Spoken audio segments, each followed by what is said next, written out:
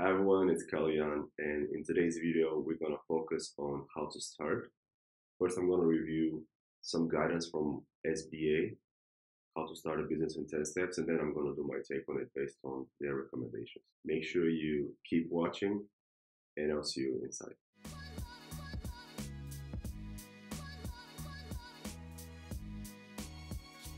I've done a quick check on how to start based on the Google searches, and I found this interesting article from the SBA in the US on the 10 steps on how to start a business.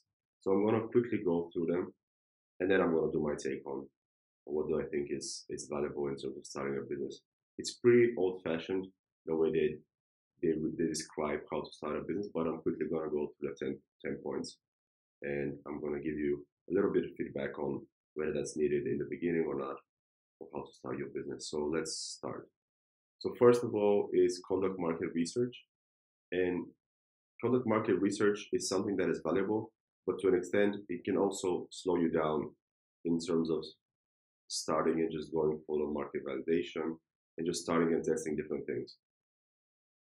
The thing that can happen during the market research is even though you think your idea is the best, you might find something that is pretty similar to what you're doing right now, and that can actually push you off or push you away to actually stop doing and focusing on your idea so you can feel discouraged.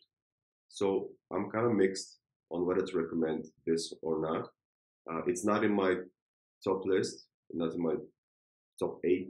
It's not in my top eight list to do market research, but it's definitely needed once you start doing validation. But I'll rather focus on something else and I'll get into it. So second point from the SBA is write your business plan. This is pretty old school. This is pretty much brick and mortar type of business, and I think it's a little bit obsolete nowadays in terms of starting your business and writing a business plan. Maybe writing a business plan can show you on what to focus on so you can structure it better in terms of your what's in your head.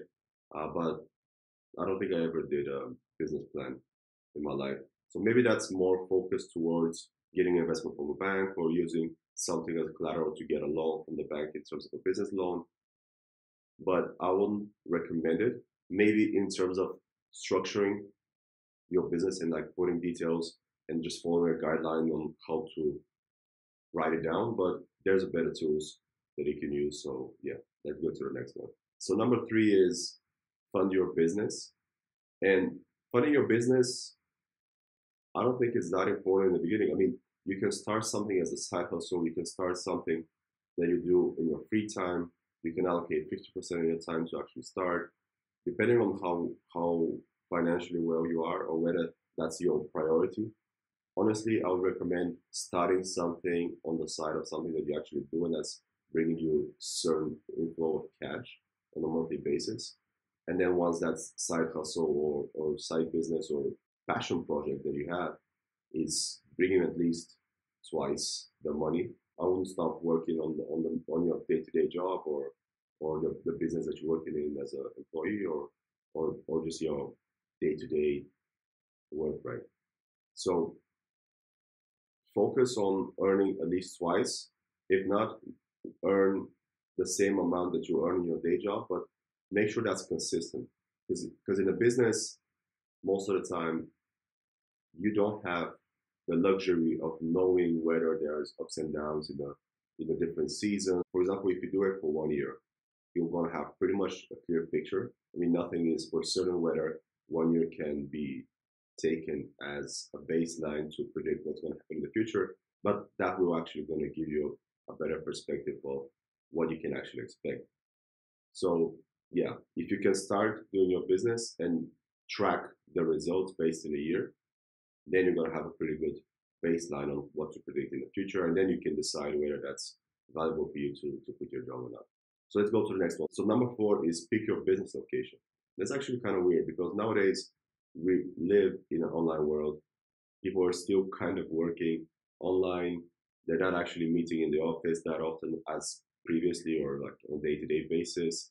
So everything is moved away from an actual physical location. I think that's a little bit old school in terms of maybe you open a bakery, maybe you open a bank branch, or a franchise, let's say Subway or something else in that sort. But in today's world, especially to the younger generation, I don't think they're actually thinking of starting a business that is going to have a physical location.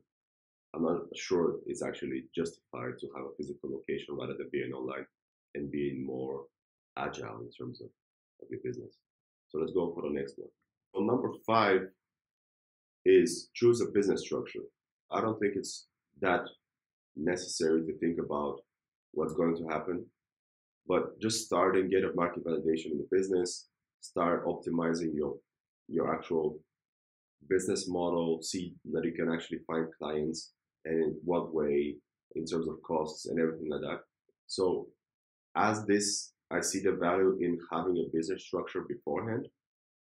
Try and do not overthink and spend a lot of time on it. Even if you start as a solopreneur and having a solo proprietorship, I can always change and create a company later on once I have the business validated and I can change things. So don't overfocus, don't overthink this. And let's go to number six. Choose your business name. I mean, the whole list is pretty old school and pretty thinking about brick and mortar, what you're going to put on the side, what you're going to put on the, let's say, on top of the window, what's the branding going to be like. But that's honestly, that's not really important. Choosing your business name is something that is needed, of course. I mean, you have to start with something, right? But honestly, I spend too much time overthinking of, for example, the logos, overthinking of how to design the actual name, whether that name is going to be good in terms of like hosting domains and everything like that. But just focus on being easy to spell, easy to remember, and if you can, think about adding something that actually shows what the business is in. So if you're thinking about cars, start something that has cars or auto. If you start in phones, maybe have mobile phone technology. So that's my recommendation on the business name. It's important, but you can always change it later. And just don't spend and overthink this part because that actually can show itself in terms of a fear to actually start executing in the business. So don't overthink it. Just do something, create something, find a domain, and then just move on. Number seven is register your business. I mean, from a legal perspective, that's super valid, and I see the positive in it, but that can be done pretty much. I guess the whole list can be done in a day.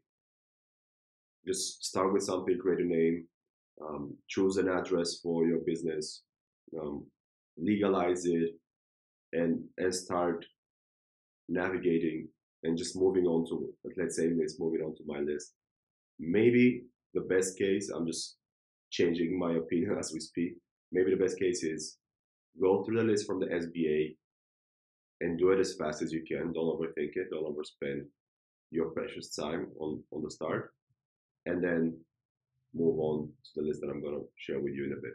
So yeah, that's my point on the register your business. Let's go to the next one. Number eight is get federal and state tax IDs. In my country, if I register a business, normally I get the tax IDs and I need to pretty much to find an accountant. And then once the business is starting, then you're going to start like showcasing and sending information to the government. But I don't think that's valid. I mean, maybe just have an accountant that you can rely on, maybe your parents' accountant, maybe an accountant of your friend. Maybe just, you know, spend a couple of hours of researching accountants in your area that you live and find a free consultation and then say what you're trying to start. I mean, the best way to learn something or to get feedback is just to ask a lot of questions. And I guess that's pretty obvious and to the nose, but a lot of people don't do it. And a lot of people are stuck, even myself. I've been stuck in the research mode for a long time and not actually calling people to get a feedback faster. So that's a something that you can just use and just go with it and call accountants, try to find a consultation, and they're gonna navigate based on your state, your country, your specific law system. Number nine is apply for licenses and permits. Once again, it's pretty old school, right? It's something that you might need in terms of, let's say, health compliance, or if you're in a specific industry, you might have some permits to actually start working. But this is not really valid in the businesses that I have in mind, basically online businesses and businesses that you can actually start on the side of your day-to-day job. Just take it from my perspective and with a grain of salt. Do your research, of course. This is not 100% advice for everyone that's going to be relevant, right? Do your research in a specific industry. Like I said in the previous one, talk to your accountant and see if something is needed, but don't overspend time on dwelling on this. And the whole idea of starting a business is to make it faster for you to start that idea of yours. And I'm going to focus that pretty much on my top 8 list. This is number 9. Let's go to the next one. So number 10 is open a business bank account. This, I see the relevancy once you create your own company, once you create your own legal entity. I see the value in this. But this can be done, for example, just using an online bank in a matter of minutes from your phone.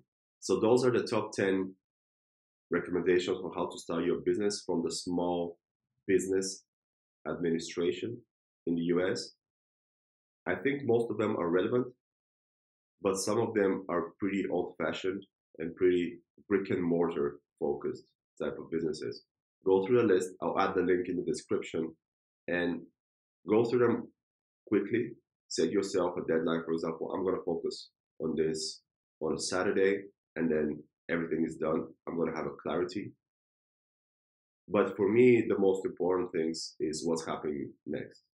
So start with the SBA list.